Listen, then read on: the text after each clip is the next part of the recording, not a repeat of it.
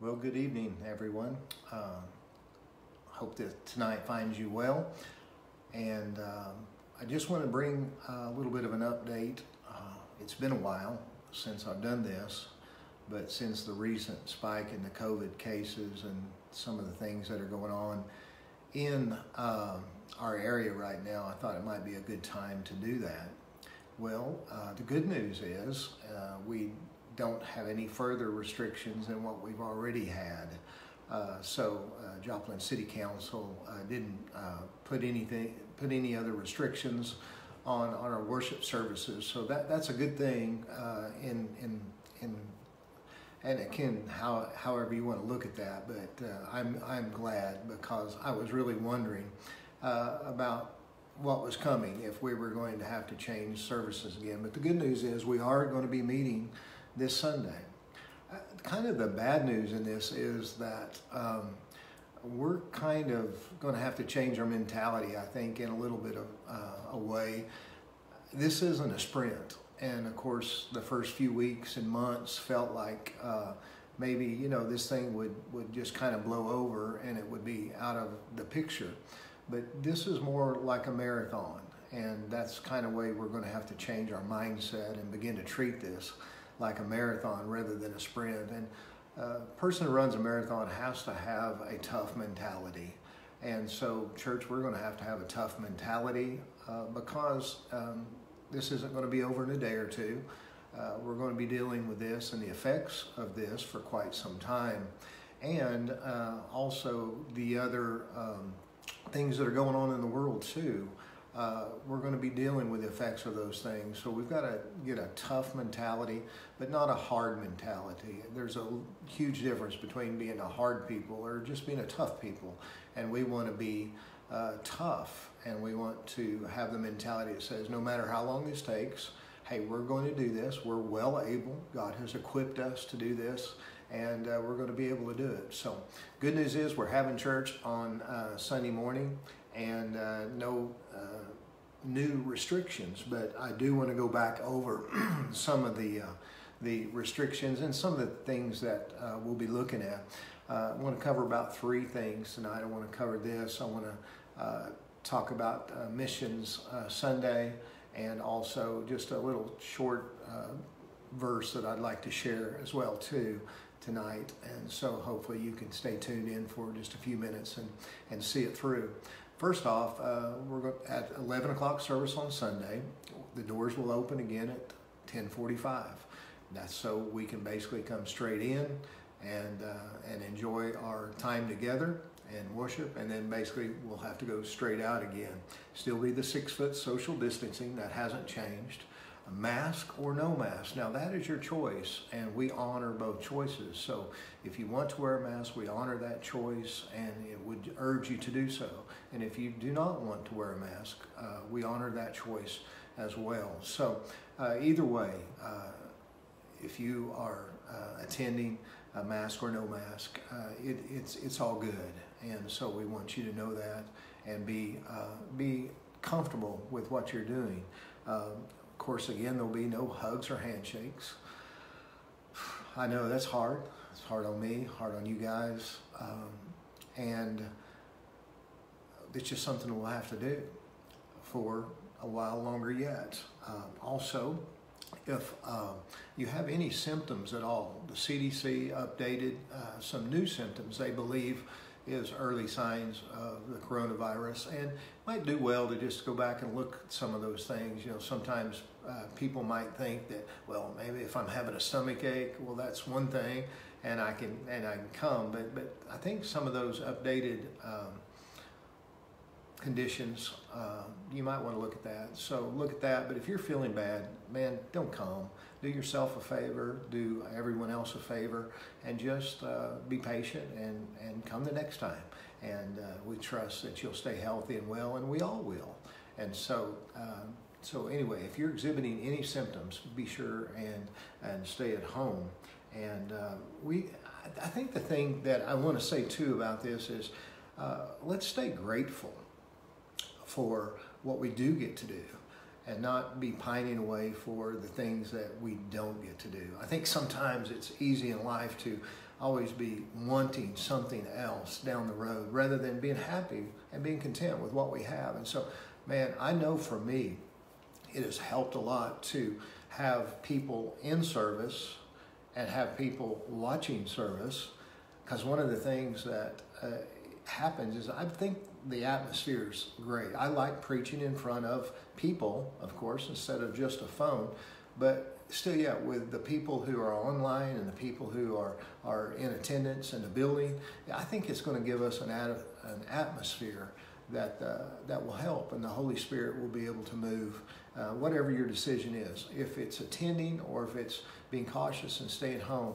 hey, we support and we honor your decisions. And for those of you that are now joining us live on the live streams, man, that is fantastic, or keeping up with us sometime even through the week. We appreciate you coming alongside, and we want to minister best we can. We've got a wonderful variety of ministers that minister at different times, and so we're thankful to have all those capabilities, but we still have to get used to the fact that we're going to be doing some of this on streaming for a while, and it's not going to change all that quick. But again, the good news is we are still having Sunday services, and so I'm thankful, really thankful for that.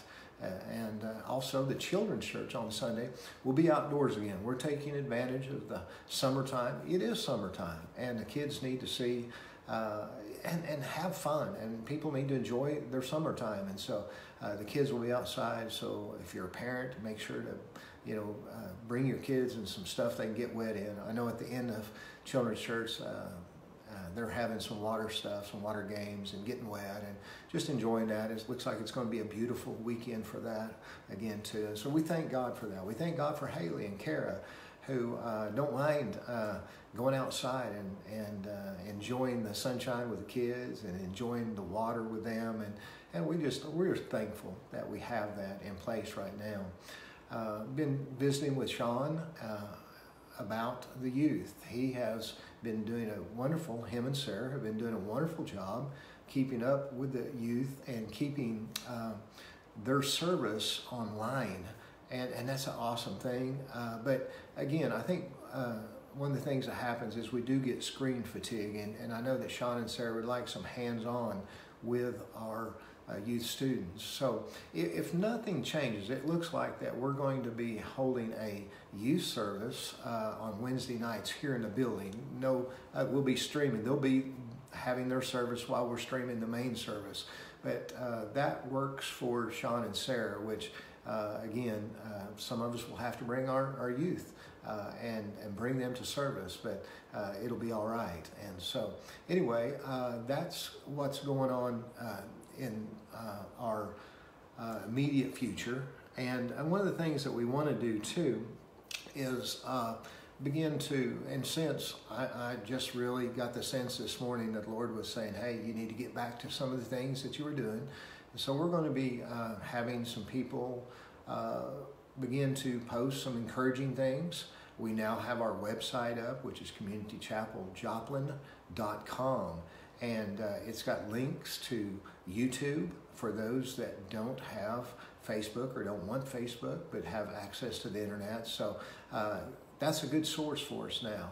And so we're going to be having some people write some encouraging words again. We'll be having some of the people who will maybe have a video devotion along through the week, just to keep us connected and built up. And I apologize. I've kind of been in this waiting mode for a few weeks now, where I've just kind of been waiting to see what was going to happen, if we could kind of get back to normal sort of thing.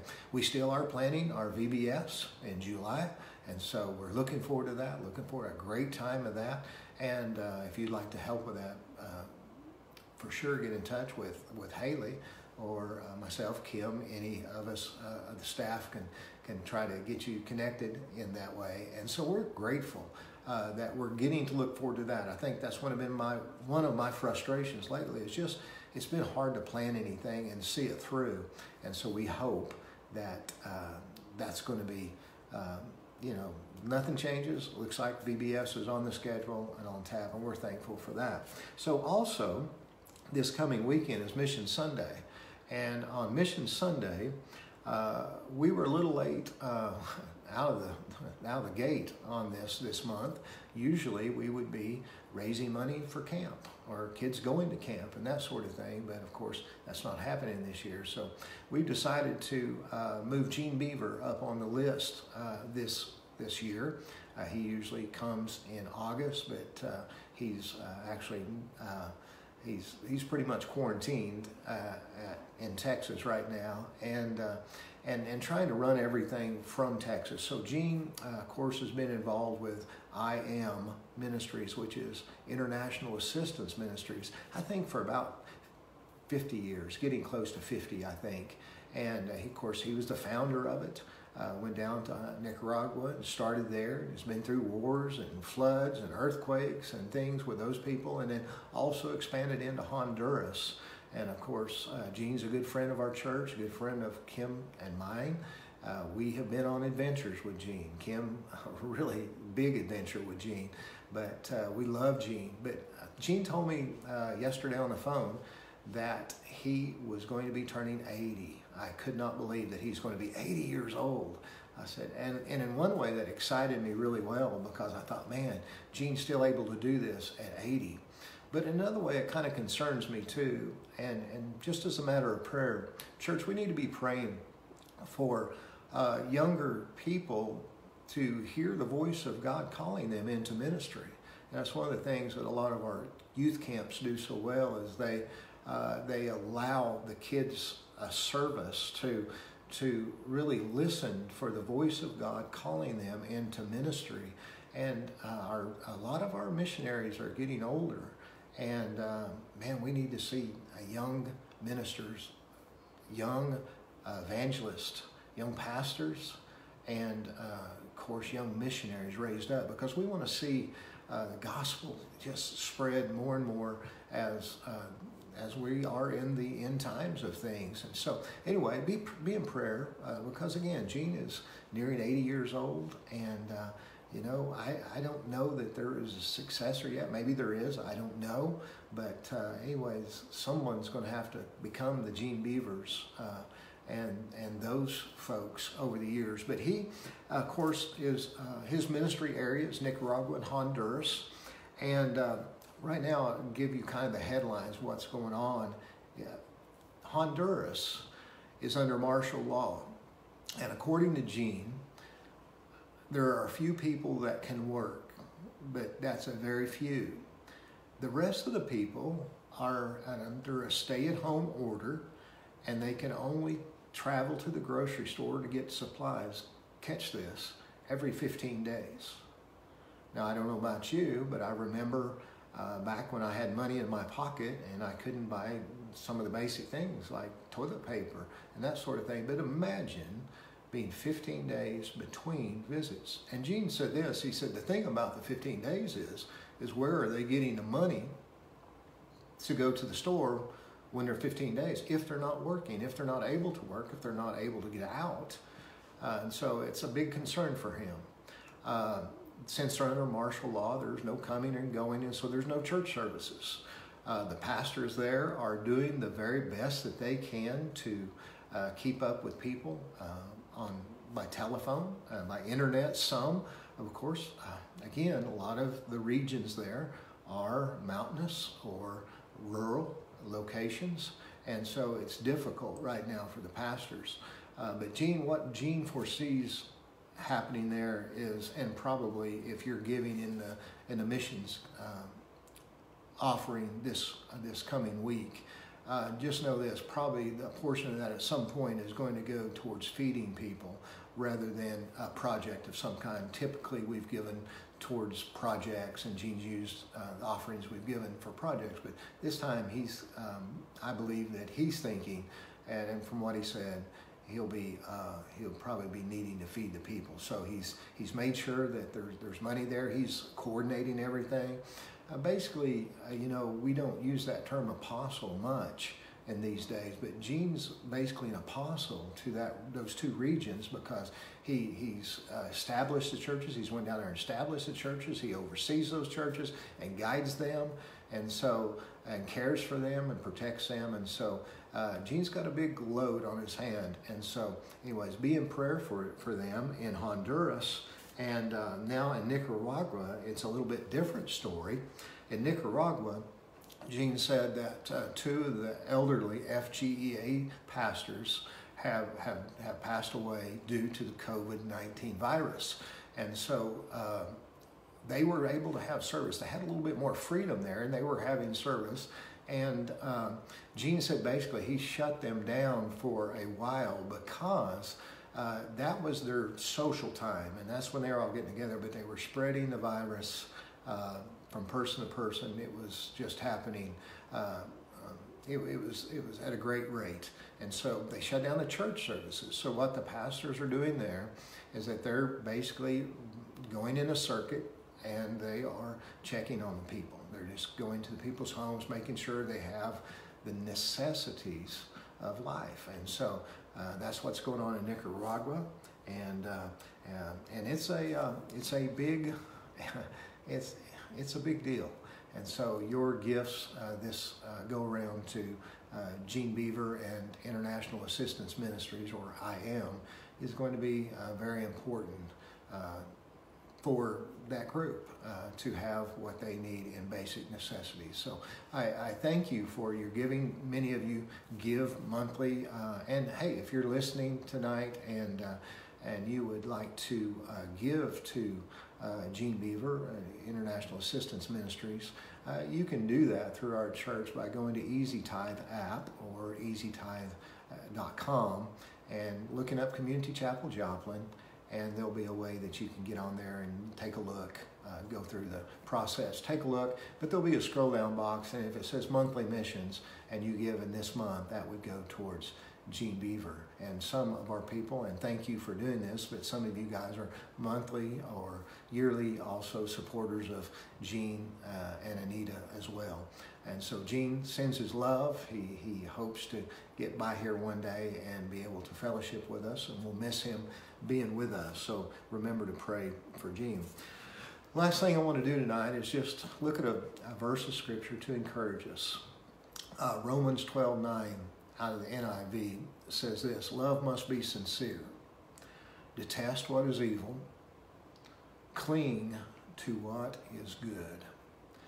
Just 3 things. And Romans chapter 12 is such a great chapter. I mean, you know, it's easy to say that about any chapter of the Bible, but Romans chapter 12 gives us some real savvy advice about living life and doing what is right before the Lord. And so this is one of the things in verse 9 that it brings out. It says, and what caught my attention really is cling to what is good, but let's cover this verse. Love must be sincere, and sincere love can only flow from the power of the Holy Spirit into our lives, and that's how it'll flow out.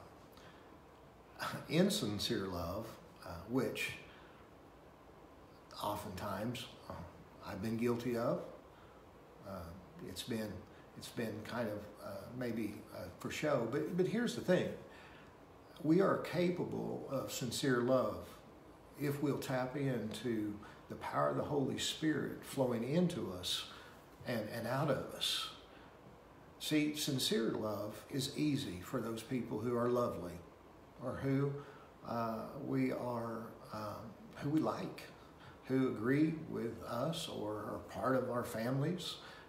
Sometimes not so much in families, but sincere love has to flow from a deeper place. It can't be from just the human heart. It has to be from the human heart who has been born again and who's flowing in the presence of God and letting the Holy Spirit flow. So the only way, listen, folks, the only way we're going to be able to show sincere love and act out sincere love is from the Holy Spirit. So we have that mandate. Let love be sincere. Let it be sincere. So we have to know that to do that, we have to go back to the Lord and say, Lord, fill me, especially if we're honest with ourselves, saying, you know, man, my love quotient is on the low side. And so, Lord, fill me so that I can love sincerely. The Lord's good, church. And His desire is that we reach people during this long marathon that we're running right now. And it's going to need to be with sincere love. Next thing, it says, detest what is evil. If you're, notice this first, detest what is evil, not who is evil. Now, I think we could all agree that we can detest the devil, Satan, the enemy of our souls. We can detest him. He is a spiritual being. He is out of our touch as far as physically, but spiritually we war against him, and thank God we have the tools to win that war. We can detest him, but too often times we hate people, or we detest people rather than detesting the evil that works through people. And so, folks, that's very important, is that we detest evil. Detest it. Don't put up with it. Don't like it. And again, that will prompt us back to spiritual warfare. Thank God that God has given us the help from above to win spiritual warfare. Then the next thing it says is cling to what is good. Well, I tell you what, that's important right now. There's so many things. I know just skimming headlines on my phone sometimes, I look for headlines that give me a positive vibe. And boy, I'm telling you what, they're hard to find. And if I'm not careful and I look at those headlines, I will begin to take on a hold of the negative instead of holding on what's good. And you know what? If you got your hands full of the wrong stuff, if your grip's full of that, no, you can't hold on to what's good. So here's the thing. We have to release what's evil, what's bad, what's not good. We have to release that. Let it go out of our hands. That's part of detesting it, is just letting it go out of our hand so that we can cling to what's good. Hang on like a bulldog's jaw when they get set on something. We hang on. We dig our fingernails in, so to speak, and we hang on with, I remember when my older son was little, they came out with a little man called G.I. Joe with a Kung Fu grip, and that's kind of what we need, to hold on to the good like a G.I. Joe with Kung Fu grip, and just, meditate on those good things, and that's the Word of God, and that's the things of God, and that's the great things that we can do together. So let's cling to what's good, and God help us in those things, because we need His help in all those things, even to cling to what's good. So we love sincerely, we detest evil, and we cling to what is good. So hopefully this helps you know what's going on. So we'll be looking forward to church on Sunday. We'll be looking forward to some more edifying things coming across the Facebook and on our webpage and YouTube channel that you can watch or you can read. And again, a lot of you have done so much to write some of these words of encouragement, and we're thankful for that. That we have so many that are well able to do some of those things. So if you would, bow your heads with me for a word of prayer, and then we'll let you go tonight. I didn't want this to last forever, but let's pray. Father, thank you for what you're doing in our lives. Thank you, Lord, that it is possible for us to have sincere love. Lord, we ask you now, Holy Spirit, we ask you to come and fill us. Fill us to overflowing so that we can operate as you've designed for our love to be sincere. God, help us to test what is evil. But Lord, help us not to detest people, even when they do evil. Lord, help us to detest the evil, but not the people. Lord, help us to pray for them. And God, have a heart for them, because Lord, you're able to save anyone. And God, I pray, Father, Lord, that tonight we will take that to heart, to cling to what's good. And Lord, when we're looking at things and holding on to things that's not good, Father, we will let loose of those things so we can fill our hands with the good things. So God, we pray for Gene Beaver, and as he leads Honduras and Nicaragua, God, I pray that you would empower him, strengthen him, and provide for him. And God, I pray for all our families tonight, all the people that will watch this, Lord, that you will provide for us. You'll protect us, Lord, from harm. And God, that you will give to us according to your riches and glory to meet our needs. And we give you thanks for it in Jesus' name. Amen. Well, God bless. Hope that you have a wonderful rest of your evening. And we'll be visiting with you again in a day or two.